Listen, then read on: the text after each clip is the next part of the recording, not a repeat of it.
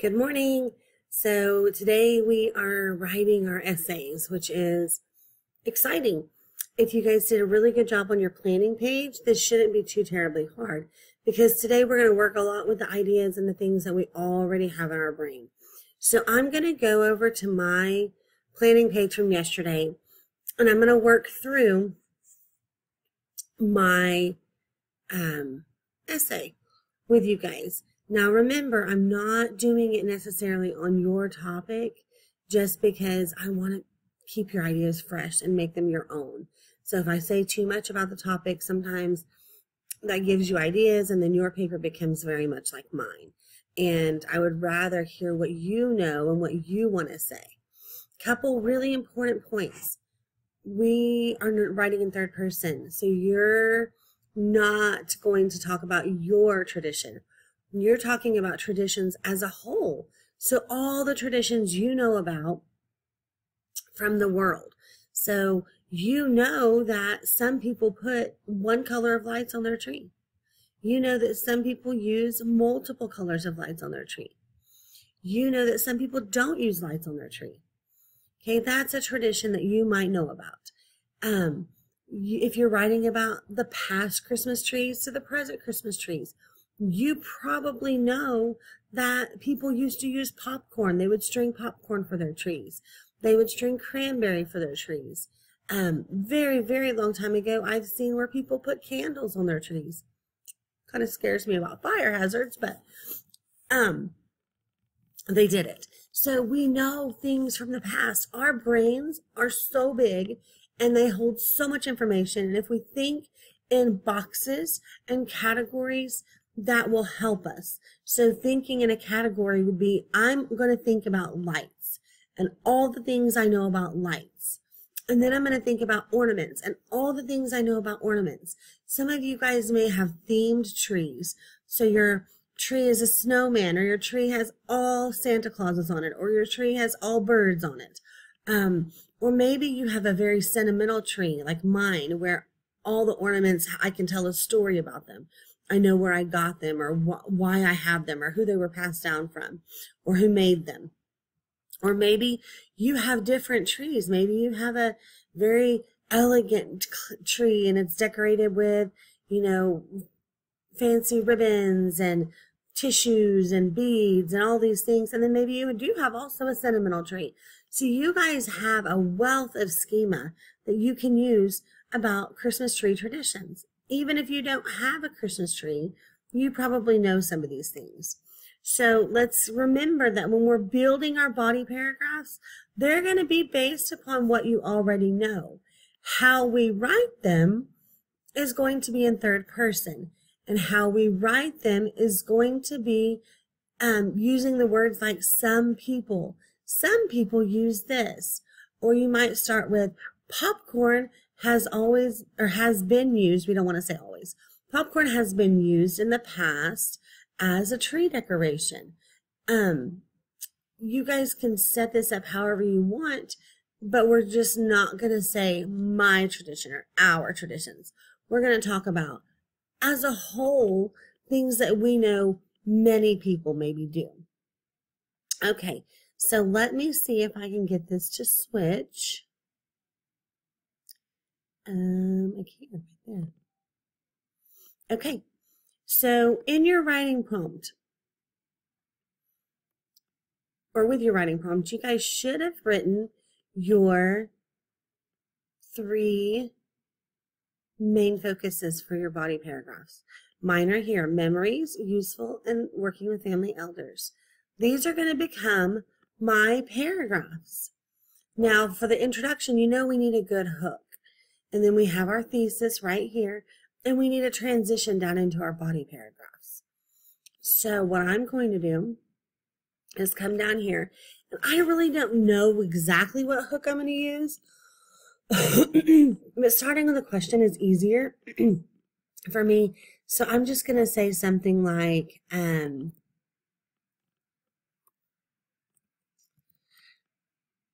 do you and your family have any special traditions related to baking around the Christmas holiday.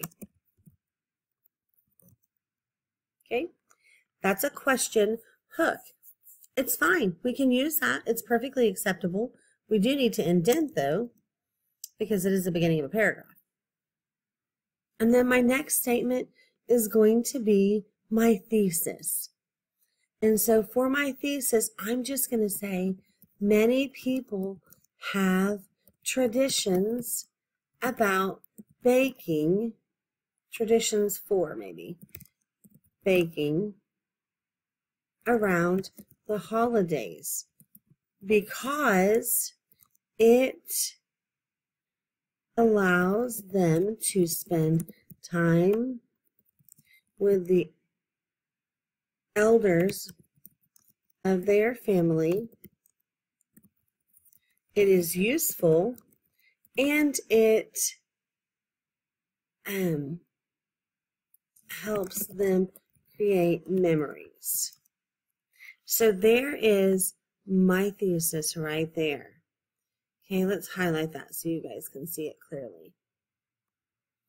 That is my thesis. That tells the reader where this paper's going. So my next sentence is just something I want to say, something else about traditions. Maybe I want to say, let me think here. I'm activating my schema. Traditions are fun for many people, and baking is fun too.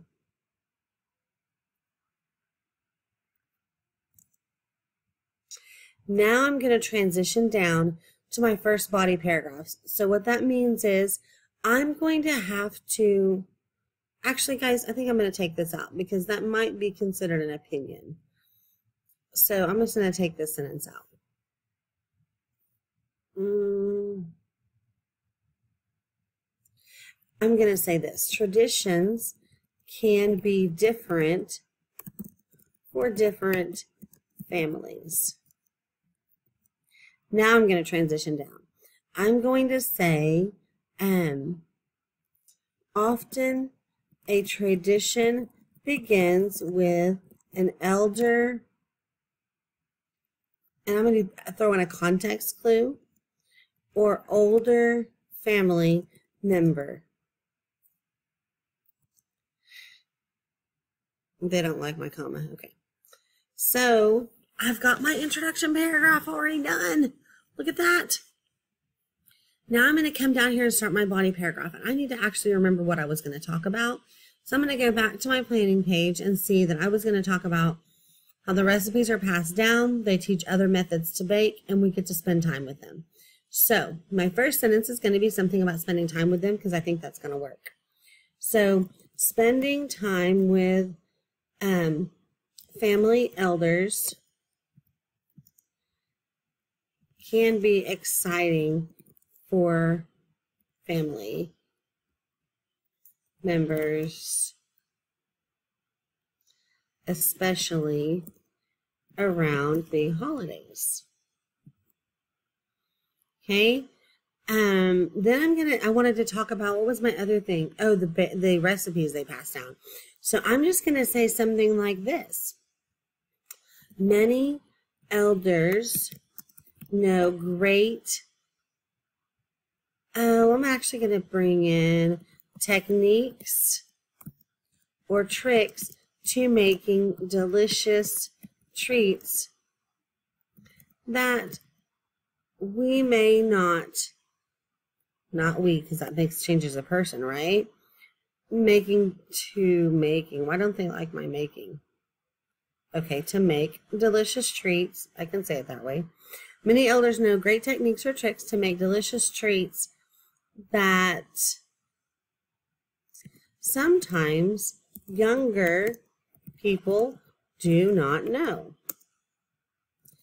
And then I'm going to say elders also have recipes that have been passed down to them that they can pass down to their family members.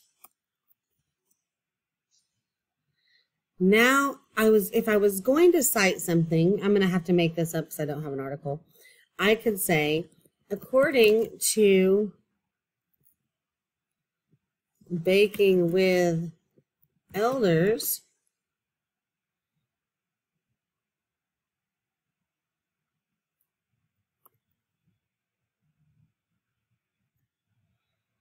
we always want to put a comma after that. Then you're going to start your quotation marks.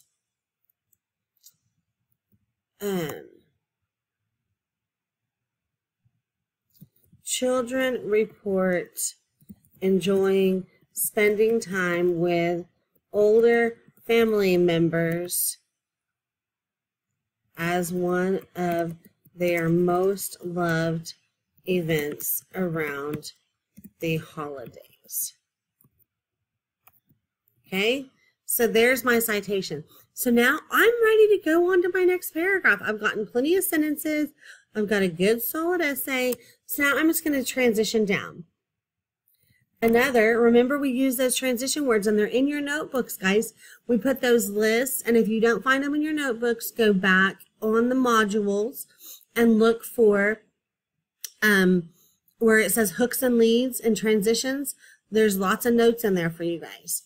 Okay, so another would be one of those transition words that we're adding to. We're going to add another reason why it's great to have a baking tradition, or why baking traditions are good. Okay, so another benefit, ooh, that's a good word choice right there. Another benefit to baking traditions is that, I need to be careful using that. I may want to use that as my next sentence starter. I think I do. So I'm going to enter this and save it right there as my next paragraph starter. Let me go back and see what we were going to talk about. Oh, we were going to talk about useful. But remember yesterday I told you it might be better I might have a better idea later on and I can change things if I want to. I actually do right now. I actually want to change my layout a little bit, and I want to put memories before useful. So I'm going to do that. I'm going to start right here and say, memories are a great, that's an opinion word. Memories are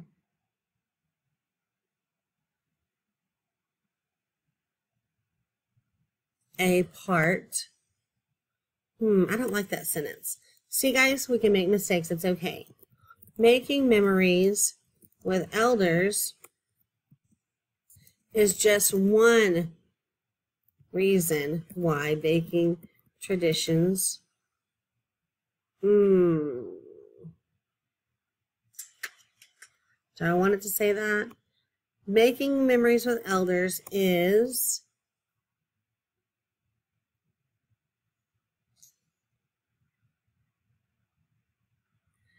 part of baking traditions. We'll just leave it at that. Is part of what happens with many people baking traditions. There we go. Okay, another benefit to baking traditions is that we create memories. Okay, and I think I'm going to put my citation here this time because we don't want them at the end every time. So I'm going to say, according to, now I need a new article, Martha, oh, I know who I like. Rachel Ray's, according to Rachel Ray, being messy, creating a tasty treat. Being messy while, that's probably how she would say it, don't you think? While creating a tasty treat can create laughing, can create laugh, can makes for a fun memory. Let's leave it like that. I should say messy. Being messy while creating a tasty treat makes for a fun memory. I think Rachel Ray would say that. Okay, so now what did I even want to talk about? I've already forgotten. So I'm going to go back up here and I'm going to look. Okay, I wanted to talk about spending time with family members, teaching younger people so they can continue traditions, and how they're fun for children. So I'm going to say many children will remember baking with a family member for years. Okay, I want to provide an example because I haven't done that yet in this paper. So what if I were to say something like, what do I know about Christmas traditions? I know that my kids love sprinkles. We put sprinkles on everything. And they laugh because I like the little bitty tiny ball sprinkles and they like the other kind. I also like the crystal sprinkles. But every time we make something, it does not turn out very good. We just have sprinkles everywhere. So what if I say something like this? Some families, I'm that some family. Remember, we can't put my in there. We can put some families because we are some families. Some families have a baking tradition of using sprinkles and icing to decorate cookies. Other families may get together and make their favorite pies or cakes. See, there we go. We've given an example. Now I wanted to talk about, we've talked about how it was fun for children. We've given a good example. And we're going to now say, we want to talk about how we can pass these down. So, baking traditions are important because they continue the, I don't like that. Baking traditions are important because when people, let's just say people, because it could be friends. So when people gather to create these, to cook, they are teaching and demonstrating how to make different foods. Then the recipe can continue to be passed down.